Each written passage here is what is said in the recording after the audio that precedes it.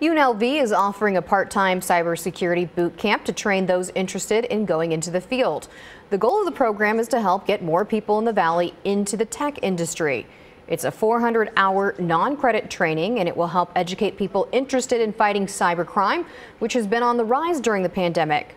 The program will tackle an influx of malicious activity head-on by providing the Nevada workforce with new, skilled cyber professionals.